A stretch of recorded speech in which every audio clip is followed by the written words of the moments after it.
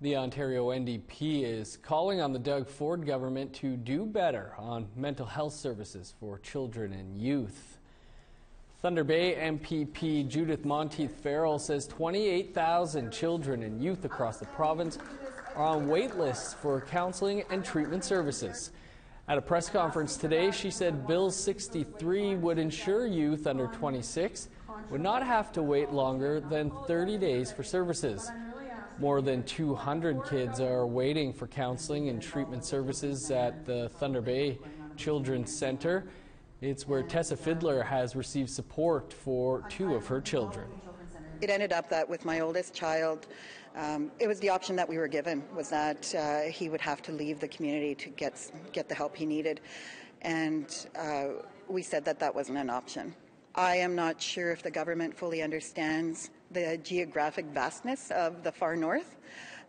If they, realistically, are they going to be able to provide adequate and equitable access to children in the north? I'm not sure, but I have to be hopeful.